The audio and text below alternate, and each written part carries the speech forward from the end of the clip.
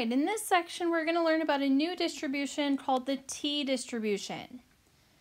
So the z-square equation for the sampling distribution of the sample mean was z equals x bar minus mu over sigma divided by the square root of n.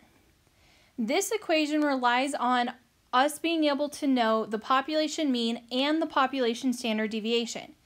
And in a lot of cases, we might be able to know the mean, or we will be able to know the mean, but it's going to be a lot harder, probably impossible for us to find what the population standard deviation is. So to compensate for this, we can use the standard deviation from our sample, but it's going to change the distribution. It's no longer going to be considered a normal distribution. It's going to turn it into a t-distribution. Now, a t-distribution is very similar to a z-distribution or a normal distribution.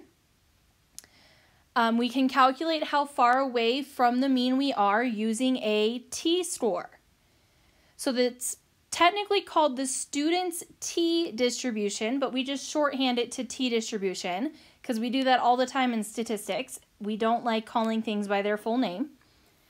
So if we take a simple random sample of size n from a population, the t-score, which is going to tell us how far away from the mean we are, similar to how a z-score works, is found by t equals x bar minus mu over s over the square root of n. So now this s is the sample standard deviation.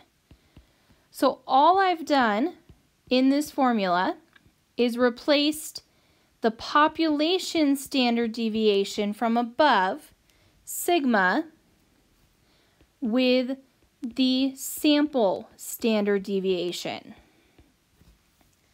And that one little switch changes the distribution from a normal to a t. Otherwise, the distributions are fairly similar. They are both bell curves. So a normal distribution we've seen over and over and over again, it's a bell curve. The t-distribution is also a bell curve. But the t-distribution changes depending on the degrees of freedom. Degrees of freedom, shorthanded as df, and calculated by taking your sample size minus 1. Yes, there is a very good reason why it is a sample size minus 1. No, I don't remember what it is, but if you are curious, I can look it up and we can talk about it during office hours. So the t-distribution will change slightly depending on your degrees of freedom. So it will always be bell-shaped, but the spread of that bell shape will change depending on how large your sample is. If you have a smaller sample, the bell shape is going to be more spread and more squished. Whereas if you have a larger sample, it's not going to be as squished. And eventually, the t-distribution ends up looking identical to a normal distribution if you have a large enough sample size. Otherwise, it's pretty similar. The t-distribution is centered and symmetric at 0.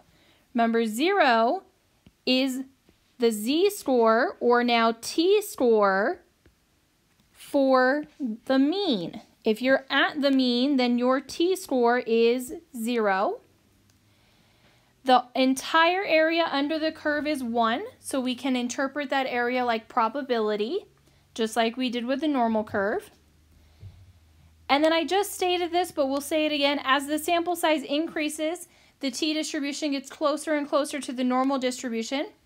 This occurs because as n increases, the sample standard deviation gets closer to the population standard deviation by the law of large numbers. And if you recall, we were introduced to the law of large numbers back at the beginning of probability. And it stated that if you continue to do a probability experiment over and over and over and over again, the results from your experiment would eventually get closer and closer and closer to the results that you would expect to see just by thinking about the counting methods. So this is true as well. If you continue to take a larger and larger sample, eventually you're going to be sampling a sample size that is closer to the entire population. So the sample standard deviation is going to get closer to what that population standard deviation would be because you're sampling closer to what the population size is. So this is the t-distribution. It is very similar. We just have one more thing we have to think about, which is this degrees of freedom here. I'm going to box it now. Degrees of freedom. And it's calculated by taking our sample size minus 1. But again, we're going to let technology do all of this work for us as far as finding those probabilities and all of that stuff. So that is this new t-distribution, still bell-shaped, still all that fun probability stuff.